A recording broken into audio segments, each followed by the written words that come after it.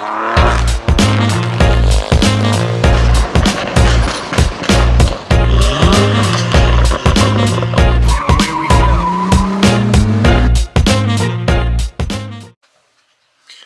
is up, YouTube? Today we're going to look at some CAD models and do some finite element analysis, looking at a backbone style chassis structure I made. Hopefully we can get an idea of if it's actually going to be strong enough to do any kind of motor racing. Maybe we'll build it in the future, who knows. Check it out. So I've gone ahead and made a new backbone, carbon fiber reinforced backbone. I've been trying all different shapes in here. You can see like the bottom's a little different.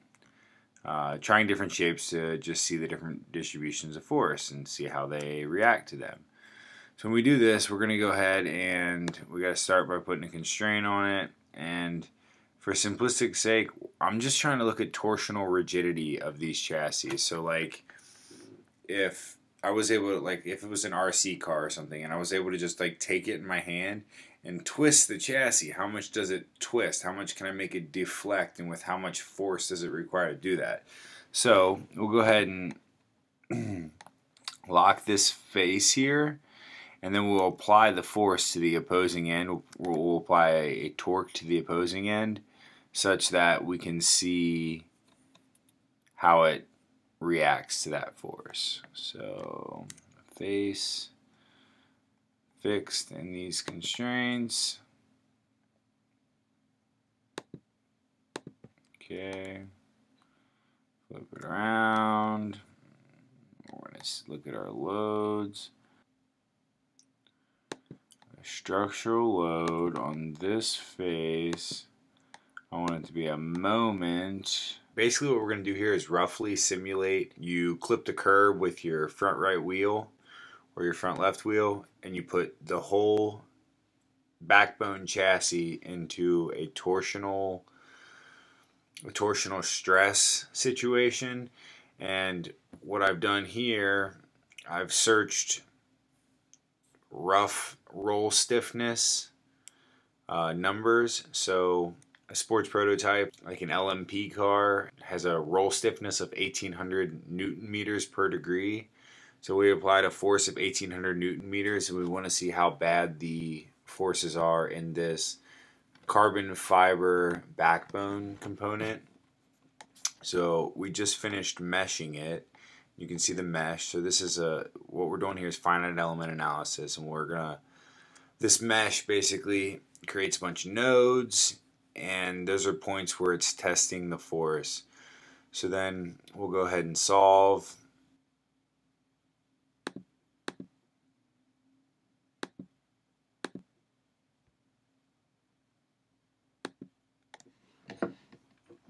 So now the study will solve, and once it's done we'll be able to look at the stresses within the component and have an idea of if it's actually strong enough to take the forces I'd like to see it be able to handle.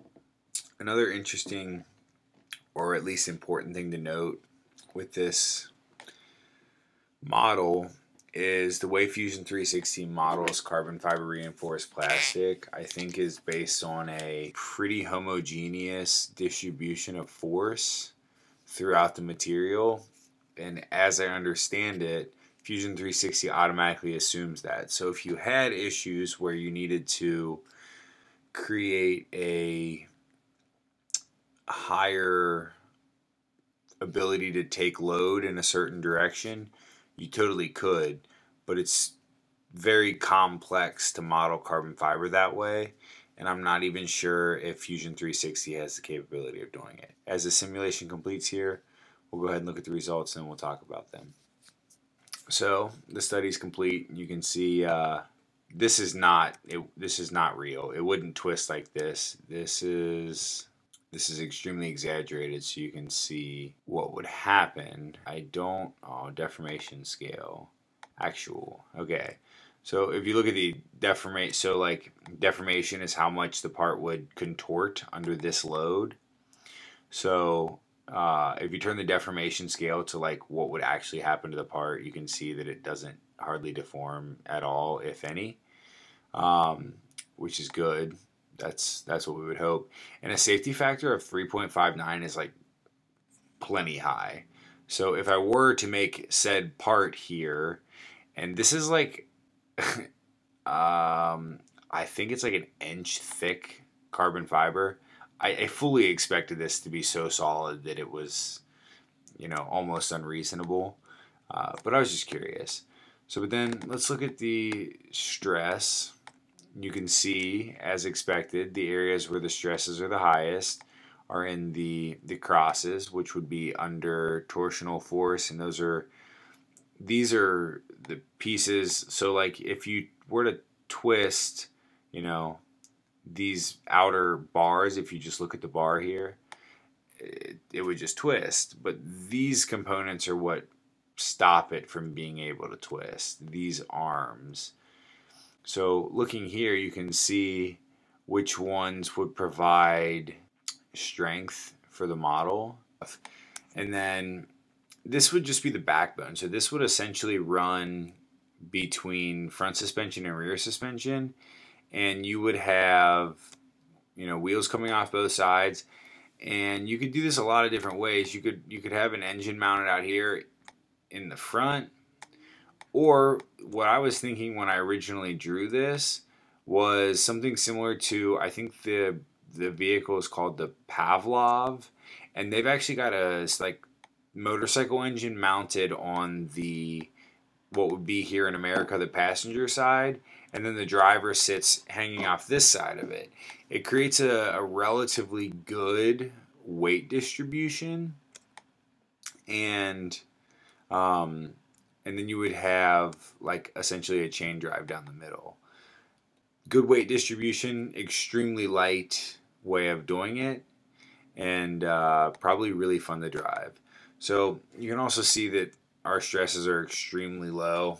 This is a very excessive part. So what I would do at this point is I would like start drawing the other components.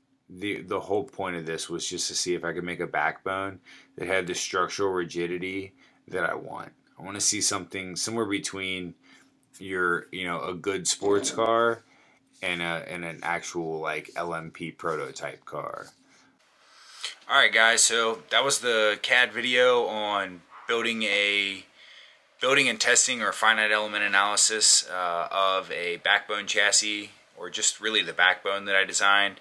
So hope you guys liked it. Don't forget to like, comment, subscribe, and I'll catch you in the next one.